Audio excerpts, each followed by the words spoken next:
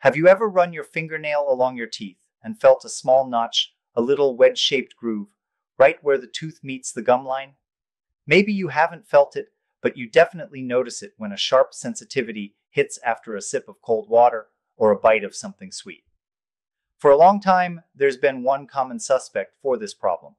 But in this video, we're going to uncover what really causes this, how to fix it properly, and I'll tell you right now. It has almost nothing to do with how you brush your teeth.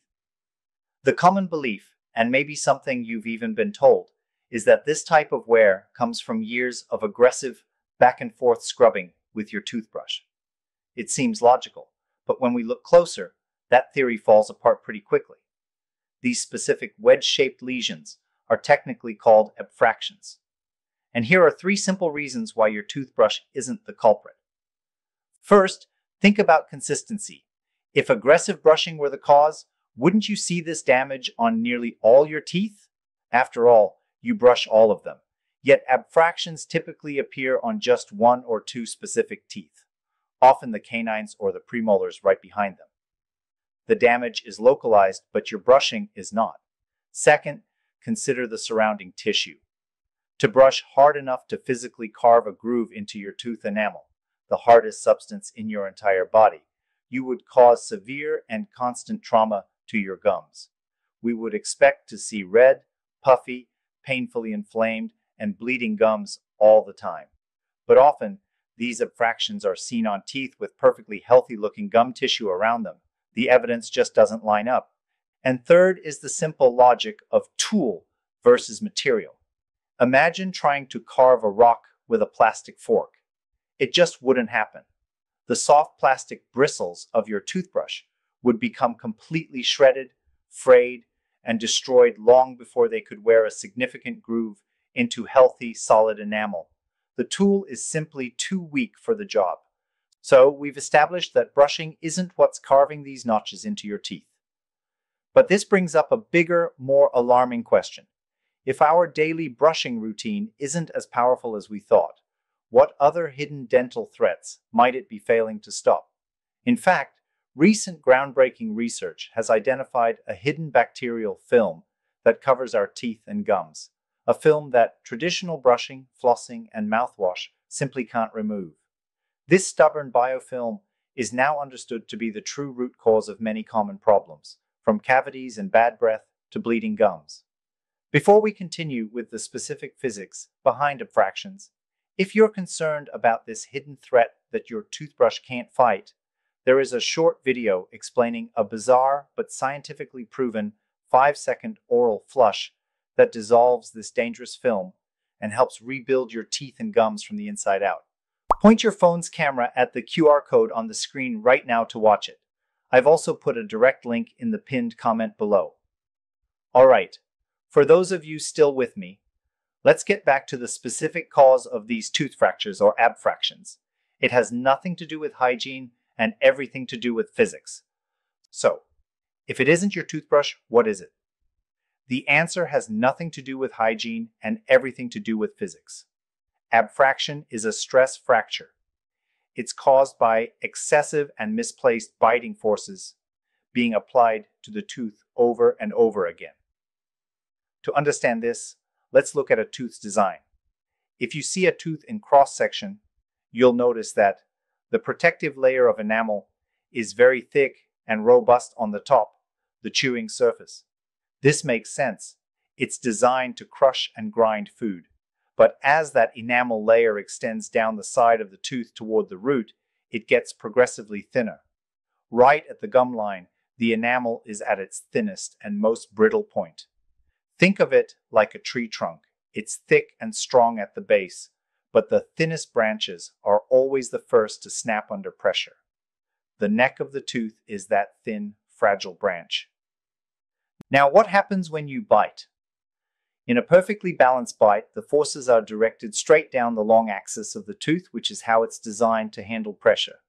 But if you clench, grind your teeth at night, or if your bite is misaligned, your teeth receive heavy, off-center forces. This sideways pressure causes the entire tooth to flex, to bend an almost imperceptible microscopic amount.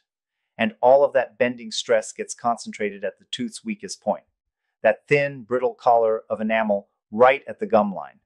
Imagine bending a plastic ruler back and forth. You can do it a few times, but if you do it thousands upon thousands of times, microcracks will eventually form and it will snap. The same thing happens to your tooth. Each time it flexes, tiny microfractures form in the brittle enamel at the neck. Over months and years, these tiny fractures cause pieces of enamel to chip away, creating the characteristic wedge-shaped groove we call an abfraction. So, where do these destructive flexing forces come from? There are generally three main triggers. The first, and most common, is bruxism. This is the medical term for the habitual, often unconscious clenching or grinding of your teeth. Many people do this in their sleep, generating immense forces for hours at a time, night after night. This sustained heavy force is a primary cause of tooth flexure. The second trigger is occlusal trauma, which is a fancier way of saying a bad bite. This can happen if one tooth hits its opposing tooth before all the others. Maybe a new filling or crown was left a little too high, or maybe your teeth are just naturally misaligned.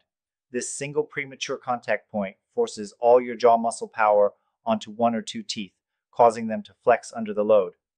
And the third trigger is orthodontic movement. When you have braces or clear aligners, your teeth are constantly being shifted. During this process, they can move through temporary positions where they create premature contacts, leading to the same kind of focused stress that causes abfractions. Sometimes these lesions can even appear during the course of orthodontic treatment. So, knowing the real cause, how do we properly treat abfractions? The approach depends on the severity and your symptoms. If the notch is very shallow and your only complaint is mild occasional sensitivity, the first step is often the most conservative. Using a desensitizing toothpaste at home or having a professional strength desensitizing varnish applied at a dental office can be enough to block the sensitivity and monitor the area. However, if the notch is deeper, if it's trapping food, or if the sensitivity is significant and persistent, then the area needs to be sealed with a filling. But not all fillings are created equal for this task. Because the tooth is still flexing, a standard, rigid filling material can be too brittle and may simply pop off under pressure. For abfractions, dentists often use special filling materials like flowable composites or glass ionomers, which have a slight degree of flex to them, allowing them to bend with the tooth instead of breaking away from it. The technique is also critical.